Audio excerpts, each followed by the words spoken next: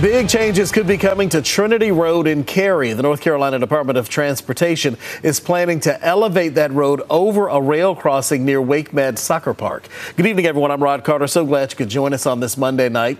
That project does have a downside, though. Several businesses would be impacted. CBS 17's Harrison Grubb is live in Cary for us tonight. And Harrison, you talked to one of those businesses about what this could mean for them.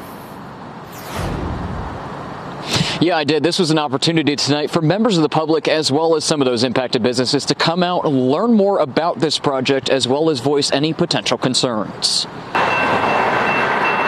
Traffic stopped at the Trinity Street rail crossing in Cary. Something the DOT is looking to eliminate by the end of the decade. It's basically a safety project. The current crossing is at the end of a curve and has seen issues in the past.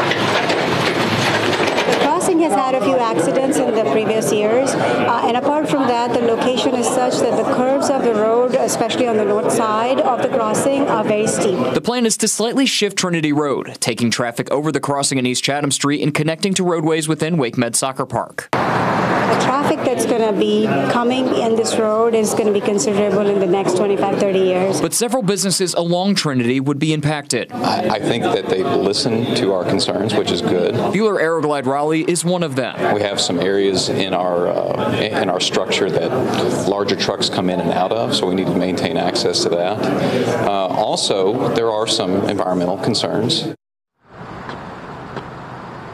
The project manager says the DOT will continually communicate with those businesses that are impacted. If all goes to plan, construction is set to begin in 2029.